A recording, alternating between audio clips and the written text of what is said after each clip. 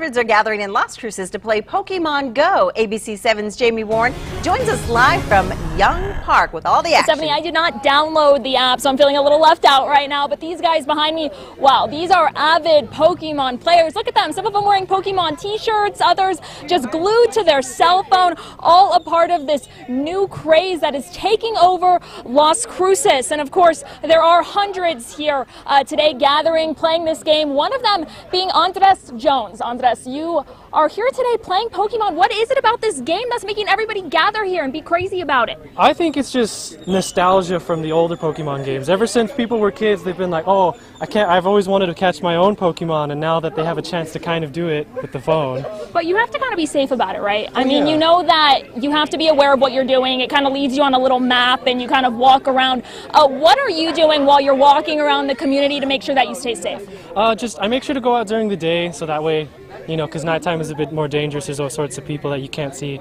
I always make sure and look up. If I'm going to cross the road, I put the phone down, make sure I cross the road first.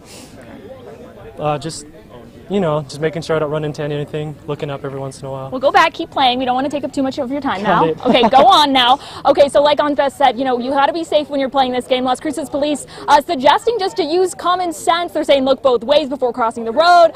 Don't Pokemon Go and drive. Just use common sense. But we'll be here until 6:30. Stephanie, I'll send it back to you. All right, Jamie, thank you. Some serious gamers, and lucky that they're not seeing any rain